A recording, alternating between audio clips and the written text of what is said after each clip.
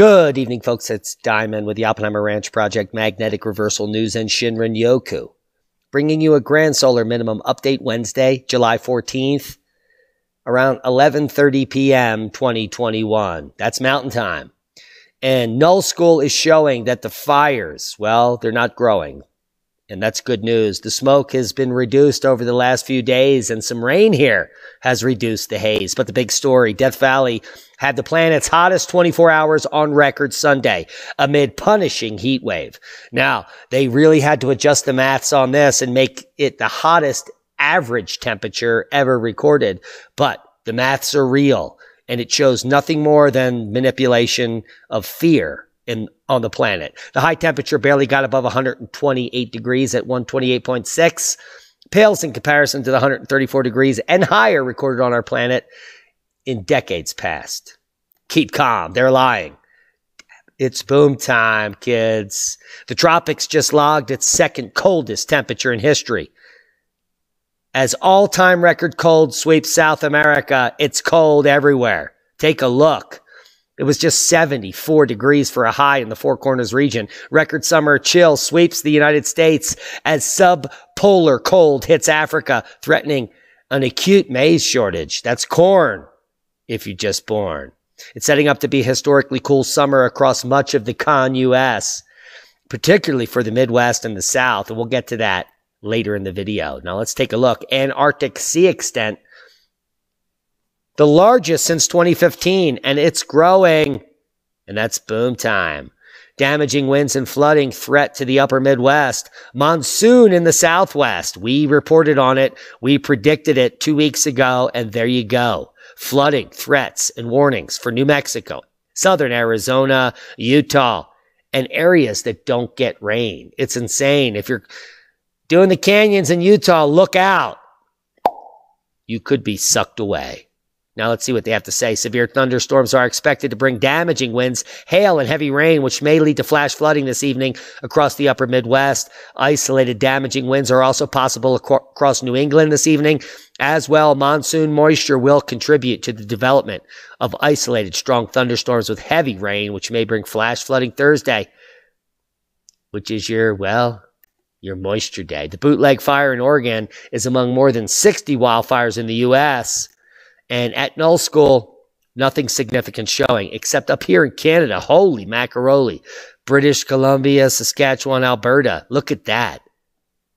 Even in Ontario, or no, this is Ottawa, perhaps?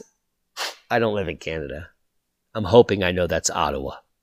But take a look at the fires up in Canada. They pale in comparison to all the fires in the U.S. So those are the facts. NASA predicts a wobble in the moon's orbit may lead to record flooding on Earth. A new paper coming out confirming the 18.6-year lunar standstill. Well, that the Mayans and that the ancient Puebloans in the Four Corners region knew about. If you just go over to Chimney Rock, the archaeoastronomy has been figured out, and they were looking for the 18.6-year lunar standstill, which our scientists still don't understand because they haven't stood still for years. Seismic update, no quakes of note. Heavy activity in the Caribbean. Kick 'em Jenny much? Only problem is these quakes are nowhere near that. But they are near Cuba, where there's a lot of fireworks going off. Take a look at this quake up in Canada. 2.8 north of Messina, New York. And another East Coast quake. Holy macaroni. 2.7, 9 kilometers south-southwest of Narrows, Virginia. Is the New Madrid waking up? Well, yes. We already told you that that's what's happening. But were you listening? I doubt it. Worldwide volcano news update.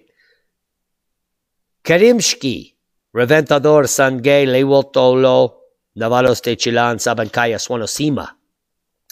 And Tal, don't forget the Tal volcano now, Liwoltolo.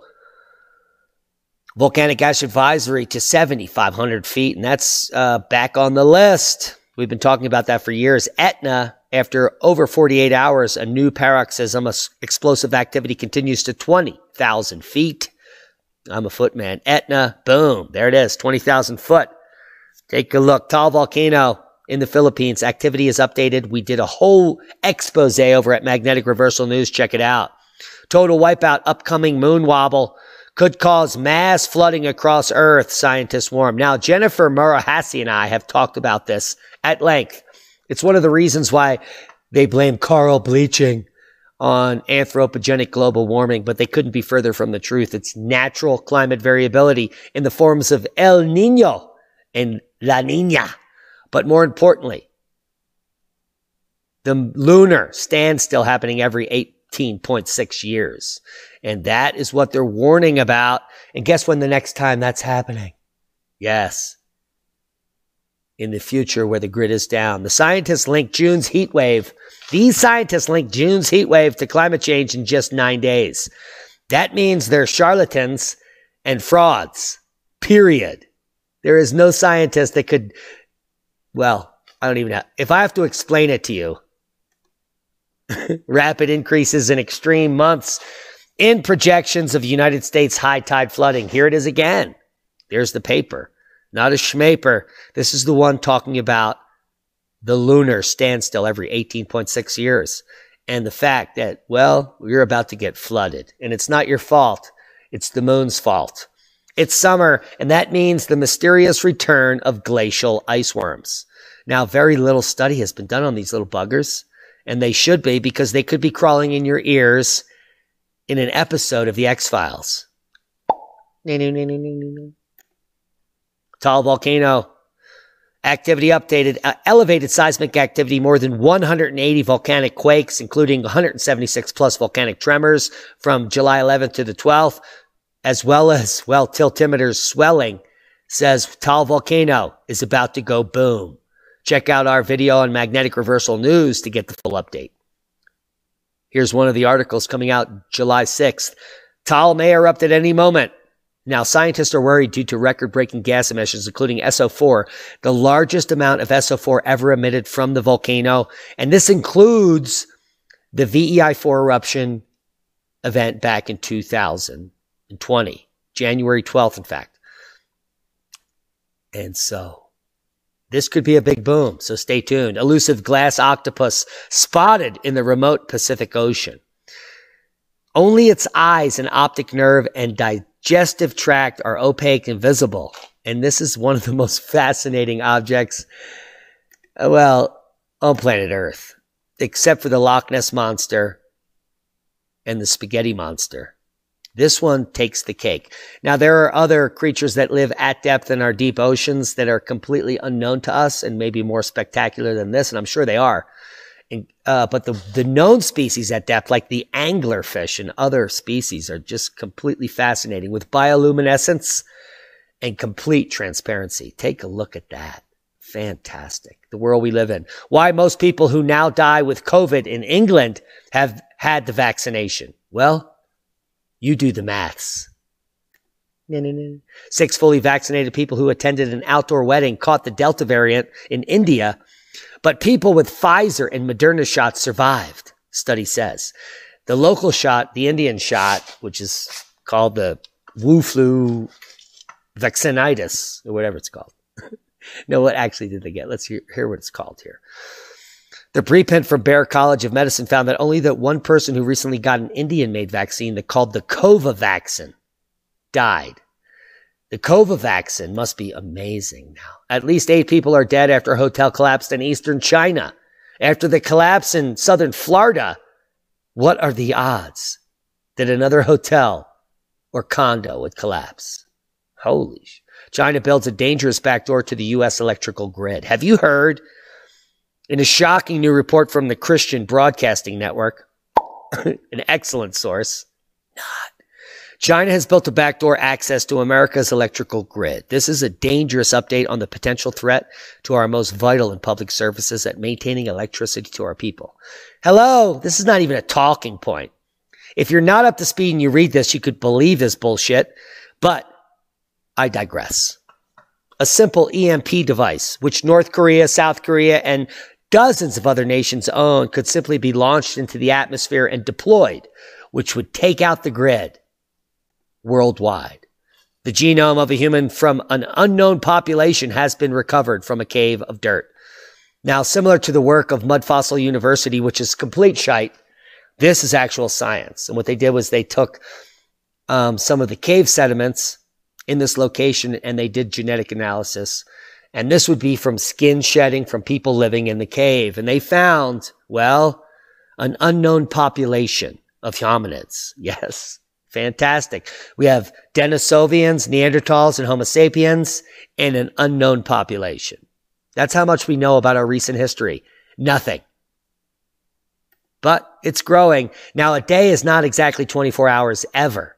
In fact, many people are fear-mongering about how fast the planet is spinning. In fact, it is estimated to spin, well, really fast by October of this year. Take a look. It's actually going to be 2.59 milliseconds shorter than any other day on the planet. Well, not really. This is on the average day. And it's not really unprecedented, and it's certainly not psychotically fast, as some people report. If it was so psychotically fast, then what happens back here when it's so psychotically slow? Do you know what I'm saying? The same amount of slowing happened just as recently as 2016. 2.49 milliseconds slow versus 2.59 milliseconds fast. That's almost a statistical aberration of nothing. So anyone who says that it's psychotically fast here, when it's, I guess, psychotically slow here, is just psychotic. Not only that, if we just go back to 1982, the data, 1983, take a look how slow the Earth was back then. Why didn't we all stop and hit the wall? If this is so psychotically fast at 2.59 milliseconds fast, why isn't 3.36 or 3.49 milliseconds dangerously slow? I'll never know because it's all nonsense to scare the out of you for no reason. Until we see this change by the length of 5, 10, 20, 40 seconds, no one has anything to worry about, ever. Now, MIT predicted in 1972 that society will collapse this century, and new research shows that we're right on schedule. The 1972 MIT study predicted that rapid economic growth, dystopian rules, and overreach of government will lead to societal collapse in the mid-21st century. And a new paper shows we're unfortunately right on schedule. Limits to growth is where the paper is listed. And given the unappealing prospect of a collapse, they were curious to see which scenarios were aligning most closely with the empirical data today.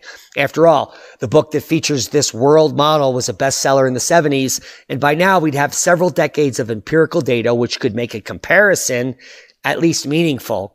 But to no surprise, yes, the world is about to collapse. In fact, by the date is 2040, which coincides to the micronova, magnetic excursion, and many other things.